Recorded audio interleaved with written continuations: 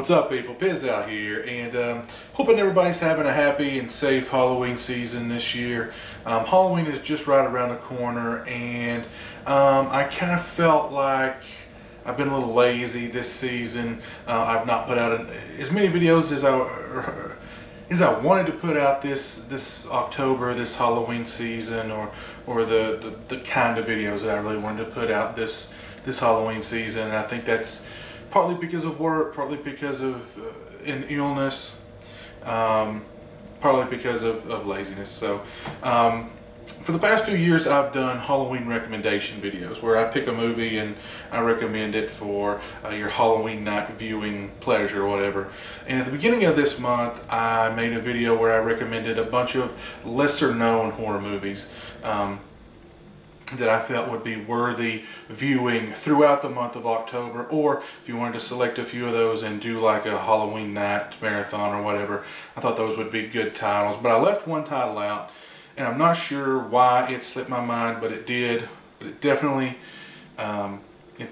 belongs in that category, and I'm kind of glad that it did slip my mind so that I could do a standalone video on it, because it's really one of the better horror movies that I've seen in a very, very long time.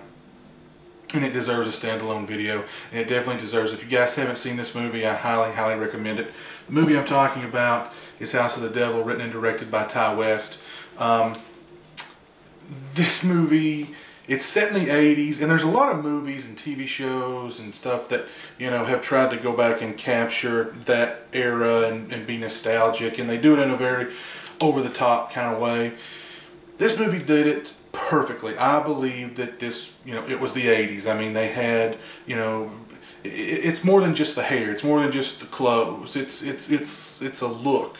It's little things. It's like the headphones that the girl's wearing in her Walkman, a Walkman with these, you know, little things like that. There's a lot of other things, you know, that really sort of set it off and made it feel realistic and true to the 80s that a lot of movies can't. So, I mean, right there alone, that for me really sort of, you know, set it apart. But it's about a young lady who's trying to make money. She's trying to make money so she can get her own apartment. And she stumbles across an ad in the paper to do some babysitting. It sounds like easy money. She goes to the house. She meets this eccentric kind of couple who tell her that, you know, who she's babysitting and, you know, blah, blah, blah, the rules, this and that. Only things aren't what they seem, and they aren't what they seem on a big level. There's a lot of weird stuff going on in this house. House of the Devil, it's a pretty good title considering it's just it's got a really weird, creepy, eerie atmosphere. It's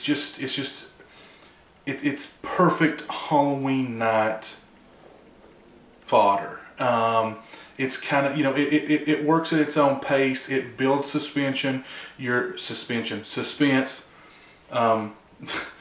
and it just works. It just works. It's just a really good, solid horror movie. It's freaky. It's good. It's good. It's good. It's good. It's good.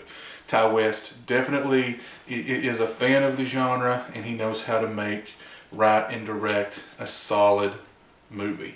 I haven't seen Cabin Fever 2, which he also did.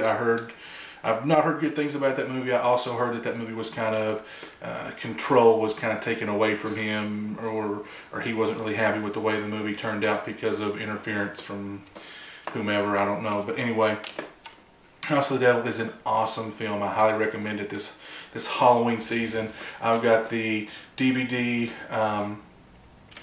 Gorgon VHS double pack here that I ordered, and I've not opened them, and I really don't plan on opening them because I think this set here is really cool.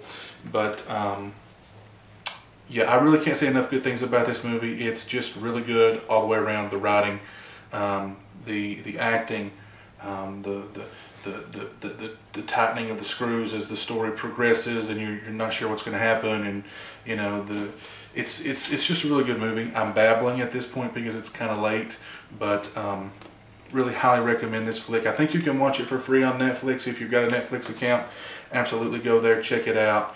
I really can't say enough good things about The House of the Devil. Written and directed by Ty West. This is perfect Halloween night viewing stuff. So I will stop babbling about it and let you guys go and watch it, because Halloween is just around the corner. And again, want to wish everybody a very happy and safe Halloween season. And until next time, you guys take it easy. Peace.